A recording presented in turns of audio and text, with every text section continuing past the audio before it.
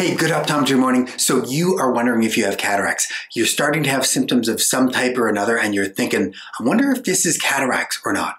Well, that's what we're talking about today. And I'm going to tell you the 7 most common symptoms of cataracts. And we are starting right now.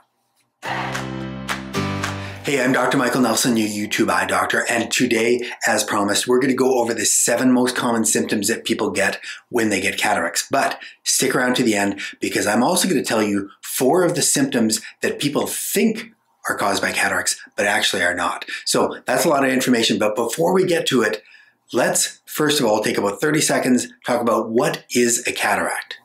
All right, so cataracts are a normal age-related change to the natural crystalline lens that's located inside the lens. And so because they're a normal aging change, that means if you live long enough, you're going to get cataracts. And most people develop cataracts around the late 60s, early 70s. And so a cataract is not a film that goes over the surface of the eye, which a lot of people think, but it's actually a change to the natural crystalline lens where that lens starts to get a little bit opacified or cloudy, and it just doesn't let light through quite as well. Now, there are a lot of different types of cataracts and forms of cataracts that can happen at different ages and all throughout our lives and for different reasons. But the main type of cataract, and mostly the one I'm going to be referring to today, is just your age-related cataract. All right, symptom number 1 is probably most obvious, blurred vision. And this is probably the most common symptom that people get with cataracts. And it makes sense because if that lens starts to get a little bit cloudy or opacified in some form of a way or another, then basically you're not going to get a clear, sharp image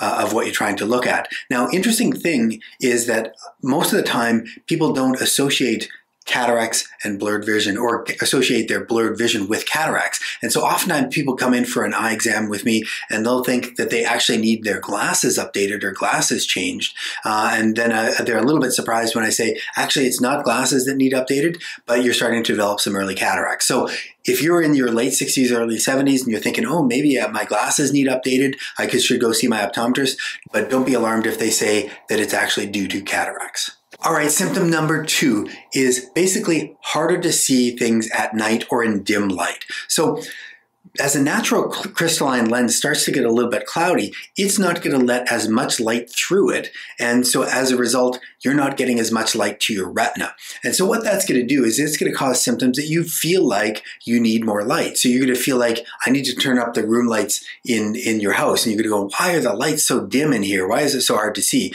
Or you might find, hey, I got to use the flashlight on my phone a little bit more often. You might be turning up the brightness on your laptop or your phone to see the images a little bit more easily. And you might also notice that at night, you have a little bit harder time and it seems like, hey, I'm dark adapted. It's been like 5-10 minutes, but I'm still having a little bit more trouble in dim lights. And that can all be related to cataracts. All right, symptom number 3, and this could be a change in your glasses prescription. So cataracts, like I mentioned, are a change to the natural crystalline lens that's located behind the iris. And basically, this natural lens, it continues growing all throughout life. And sometimes I use the analogy, it's kind of like an onion where there's additional layers that added to this lens all throughout your life. And the old layers get compacted into the center.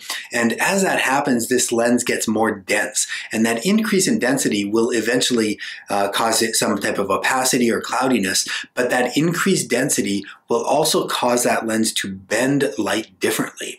And so it can cause a change in your glasses prescription. So sometimes when you come in, we will check your eyes and we'll find, hey, there's a glasses prescription that's changing. We can get you seeing clear again. But sometimes that change is actually the result of some early developing of cataracts. And you can still see clearly with the updated prescription, but it's actually the changes to the crystalline lens that are occurring that is causing that change in the prescription. And that's an early precursor of a cataract.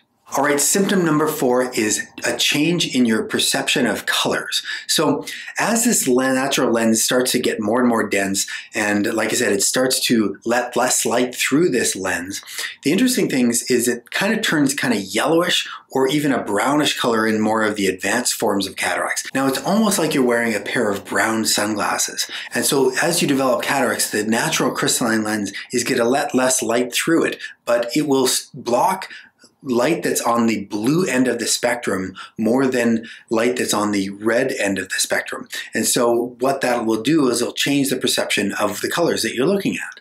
So let me give you two real-world examples of how cataracts can change your color perception. So take a look at this painting. This is a famous painting done by Monet, and it's of the Japanese footbridge. Now, Monet painted this painting in 1899 when he was about 59 years old. Now, the interesting thing is Monet painted this same bridge about 11 more times throughout his life, and all of them had slightly different appearance. So now some of the scholars attribute the difference in the appearance to Monet's developing his impressionistic style, but there's another theory out there, and it relates to his vision.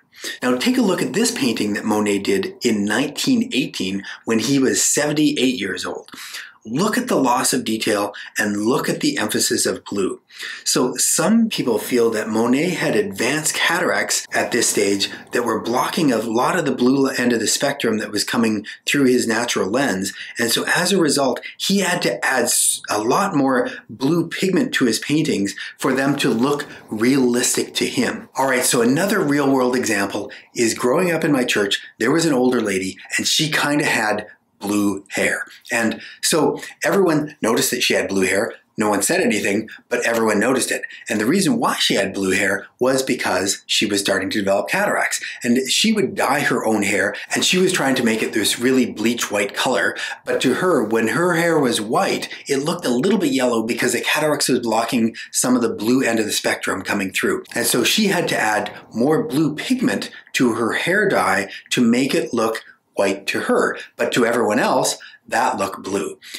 So the other interesting thing about this color perception change is that it happens very, very gradually. So most people that have cataracts won't really know that they have this color perception difference because it's happened so gradually. But one comment that I always get after cataract surgery, one of the first things patients say, oh yeah, it's pretty clear, but you won't believe the vividness of colors. Colors look so much more vivid, and so that's a change that patients will immediately notice right after cataract surgery. All right, symptom number 5 due to cataracts is that you can find you're more sensitive to glare. So basically, as a natural crystalline lens starts to get a little bit more cloudy, it's going to start to scatter light a little bit more. And that light scatter can cause all sorts of unwanted symptoms for yourself. And so one of the things it can do, it scatters light to all parts of the retina. And so it can make you feel like, wow, there's a lot more light out there than there actually is. But another thing that can happen is that light scatter can cause a little bit of what we call photophobia, which basically is the reason why you squint, is they are sensitive and it's almost like a little bit of discomfort because of the additional glare that you're experiencing. So light scatter can cause what we call veiling glare, which is basically this overwhelming glare that you will experience. It makes images harder to see. It's almost like if you're driving and your windshield's kind of fogged up or cloudy and you're driving into the sun, it scatters that light around and it's like, whoa, that's really hard to see through all that glare. But if there's just a little bit of light scatters, then sometimes it can cause this halo around lights that you might notice when you're driving at night. This light scatter is also related to one of the previous symptoms of color perception changes because basically that natural crystalline lens that starts to develop cataracts, it will not only absorb some of the blue end of the spectrum, but it will actually scatter some of the light on the blue end of the spectrum. So some people will notice that blue headlights, these halogen headlights that are kind of bluish in color, they will cause a lot more light scatter than kind of the yellow headlights that used to be around. All right, symptom number 6 of cataracts could be kind of a doubling of the image, particularly when you're looking just out of one eye. So when I say doubling of the image, what I don't mean that the image is completely separate, but I mean there's kind of this overlap or kind of what I refer to as a ghosting of image, almost looks like this double edge around the image. And that can be caused by some of the light scatter due to some of the opacities in the lens, and it can cause a little bit of that ghosting image that you might notice. Now, sometimes a change in your glasses prescription can eliminate some of that doubling or ghosting of that image, but sometimes it's just one part of a cataract. All right, and so the seventh most common symptom that people might get due to cataracts is a loss of contrast. All right, so when I talk about contrast, I'm talking about the ability to see subtle differences in the shades of an image. So the ability to see contrast is a very important visual cue when we're walking, particularly when you're walking on things that don't have a lot of contrast. A good example is when you're walking up concrete steps.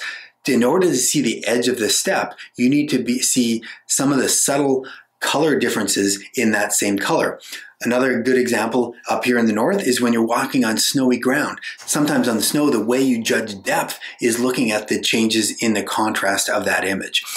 Contrast is also really important when you're trying to discriminate the appearance of someone's face. And so that's a key visual component that we use in telling one person from another person. So the interesting thing about contrast is it's not related to what we call visual acuity. Now, visual acuity is what we refer to as how small of image you can see, like the detail. Can you see the 20/20 line? And usually when you're looking at that type of image, it's a very high contrast image, meaning that it's a very dark black on a very white background. And so there's very sharp borders on that. But if we're looking at contrast, sometimes we're looking at a really light gray on a really light gray background, and that can be sometimes a very hard task. So there are some people out there that have excellent visual acuity. They can actually see the 20/20 line, but cataracts are causing a significant reduction in their contrast, which can really impair some of their functioning. And so that's an important symptom to be aware of when you're developing cataracts. All right, so as promised, let's give you the 4 symptoms that people think are related to cataracts, but actually are not. But before we go there, make sure you hit the like and subscribe button down below so you can get more videos like this. Okay, so one symptom that people think is caused by cataracts, but actually is not, is seeing spots in your vision. So sometimes people say, hey, I see some spot or some thing floating in my vision, and they say, hey, I think that's my cataracts that are developing. Now, these spots or floaters that we see in our vision, they're often related to changes in the vitreous, which is the gel inside the eye, and I've got a whole another video about seeing spots and floaters in your vision. But that is usually related to something on the retina or in the vitreous, but it is not something related to cataract. So opacities in your lens won't cause a spot in your vision, but it'll cause general blurriness or some of the other symptoms that I've talked about already. Another symptom that sometimes people think is related to cataract is pain or discomfort. And so the natural crystalline lens has no pain fibers in it at all. So you will experience no pain or discomfort at all due to a cataract. Now, the one exception to this might be related to sensitivity to light and light scatter. So as I mentioned before, sometimes when light scatter comes in from a really bright light, it can cause a little bit of what we call photophobia, which can make you wince because of the amount of brightness and the light scatter that's happening. But that's kind of an associated discomfort due to the cataract and not actually caused by developing cataracts.